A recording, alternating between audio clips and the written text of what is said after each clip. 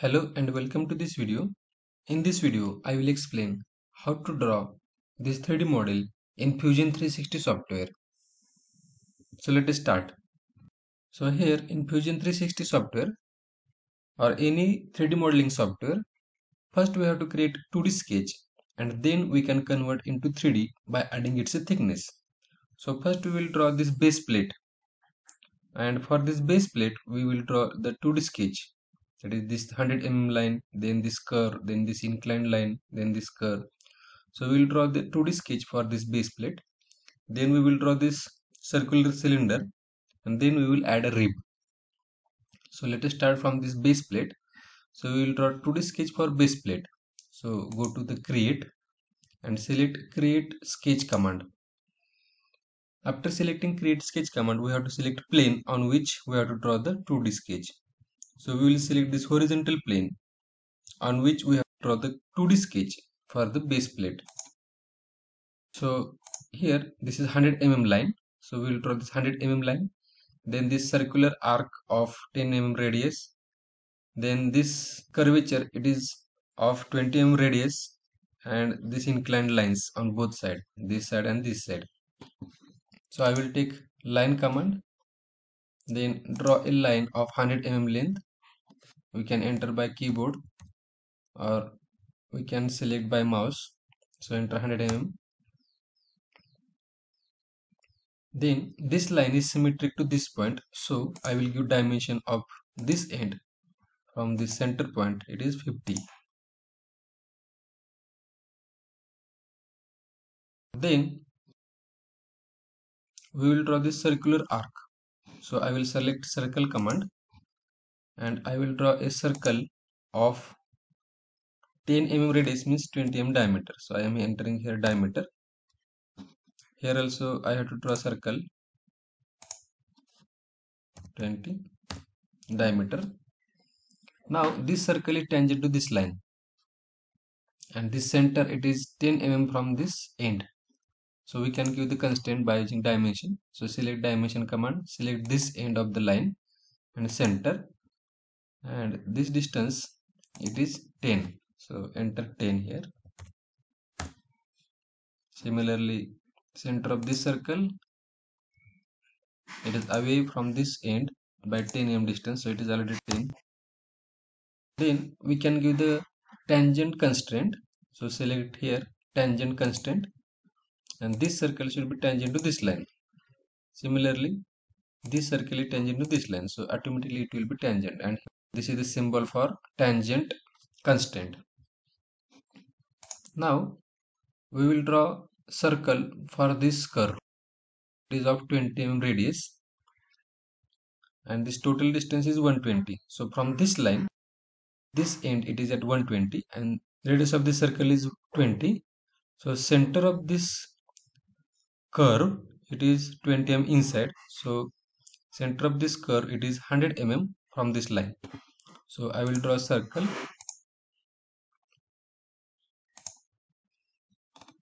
Its dimension is radius 20 means diameter 40. So you can give 40 diameter. Then this center, it is 100 mm from this line. So give the dimension, select this line and this circle, it is 100 mm. So we can give 100 mm here. From this end, center of this circle, it is at 50 mm. So give the dimension 50 mm. Then we have to draw this line. So select line command, draw line from this circle to this circle. Now this line, it is tangent to both the circles. We can select tangent constraint, then this line and this circle and this line. So it will become tangent. Now you can see here, when I am giving the constraint, color of this line becomes black. Means black color indicates this diagram is fully constrained. Then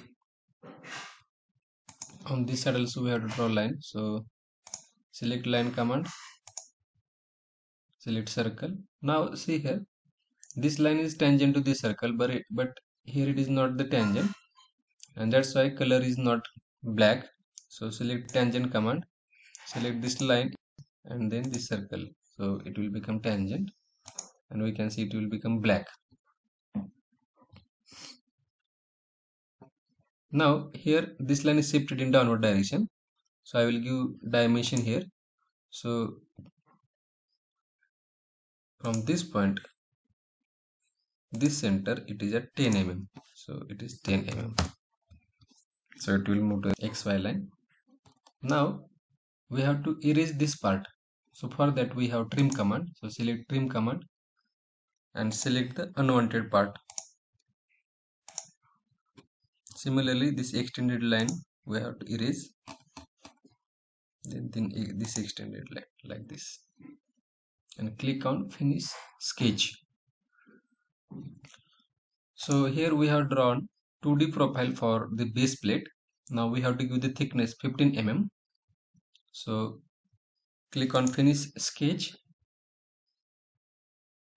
then click on this home to get 3D profile. Then we have to give the extrude command. So select extrude command. So automatically this profile is selected. If there are number of sketches, then we have to manually select the profile. So here it is only one profile, so it will automatically selected, and here it is arrow. If you click and drag, it will add the thickness. So we can add thickness in upward direction or downward direction, and thickness is 15 mm. So here we can move the cursor like this, or we can enter the value here. So it is 15 mm. Click on OK or press enter key. So in this way we have drawn this base plate. Now we will draw this cylindrical block. So this circle is concentric to this circular arc.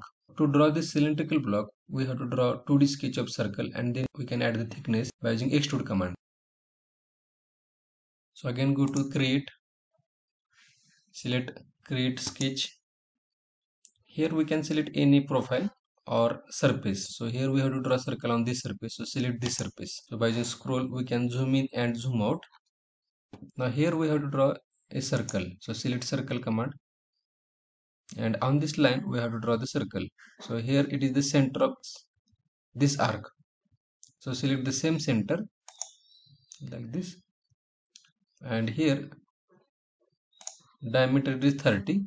So give the dimension 30 like this. So it is fully constant because we have already selected center of previous circular arc. Then we can click on finish sketch, click on this home button, then select this extrude command. Now here automatically profile will not be selected because here there are number of profiles. So I will select this profile, then you will get arrow. We can click and drag this arrow. So here in this diagram it is 65, height of this cylinder is 65, so we can enter here 65 and press enter key. If you click on home, then you will get 3D profile. So in this way we have drawn this base plate and cylindrical block. Now we have to add the rib. So in Fusion 360 software we have rib command. So to draw the rib, first we need line, 2D sketch. So we have to draw a line. We have to draw a line connecting midpoint of this line and point on the cylinder, and then we can convert into rib. So for that we have to create 2D sketch first. Now here, as we have drawn this base plate concentric to this intersection of the planes, so this plane is passing through mid of this object. So we have to draw the line from this point to this. So we can select this vertical plane and take line command, select this end, and we can zoom in by using scroll button and select this end and press enter key. So you can click on home. So in this way we have drawn line. So click on finish sketch, and then we can select the rib command. So select rib command. So first we have to select the profile. So this line is profile. Then we can give the thickness of the rib. So here thickness is 10 mm. So we can enter here 10 mm. We can select here whether we want on both side of this line or one side. If we select on one side, it will add thickness on one side. So we want that thickness symmetric to this line. So I will select both direction, that is symmetric. Then this white arrow is used to select the direction of the rib. So we want rib on this direction. So select direction like this and click OK. So in this way we have drawn 3D object. So if you click on shift plus scroll button and if you move the mouse, then we can see the object from different angle like this. So in this way we have created the 3D model. Suppose we want its 2D sketches, that is orthographic views. Then we can go to this design, then drawing, and select from design. So here we can give name of that drawing. So from this model we will draw orthographic views as well as isometric view. So I will write here ortho and iso of actual object. So this name will be reflected in the title box. So click save. Then here we can select full assembly, create new from scratch, then standard ISO, units in mm, and here we can select the size of sheet. So here I will select A3 size, or if you want to take print on A4 size, then we can select A4 size and click on OK.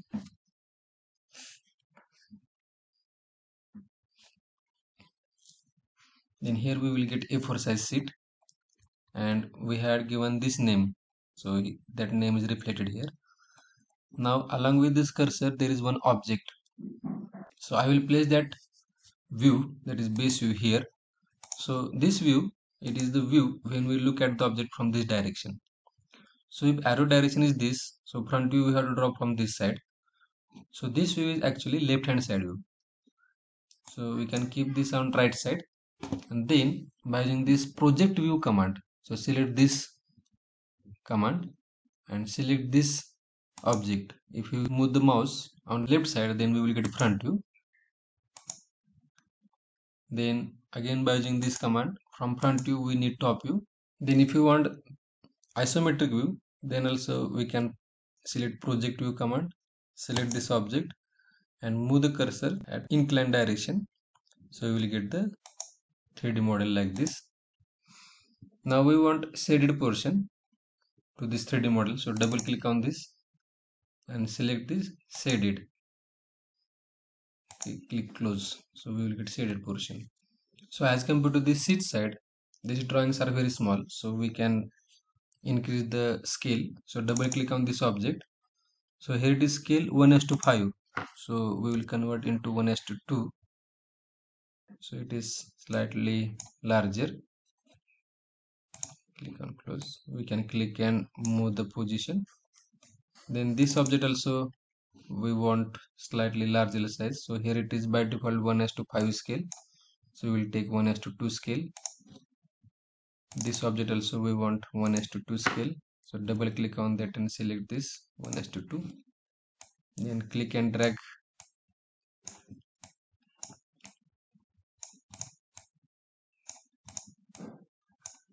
like this.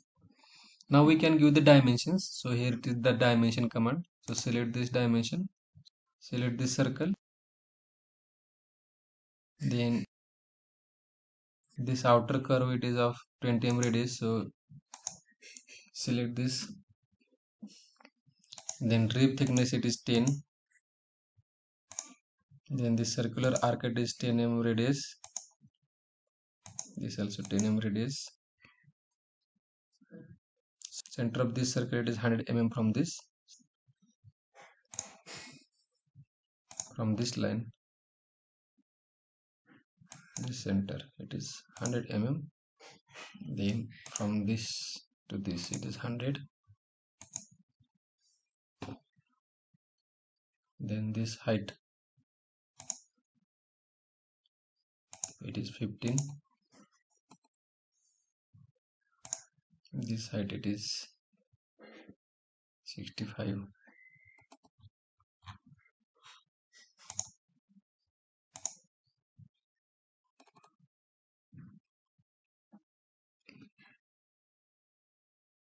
From this to this it is 120. So like this we can give the dimensions, then right click and cancel this dimension command.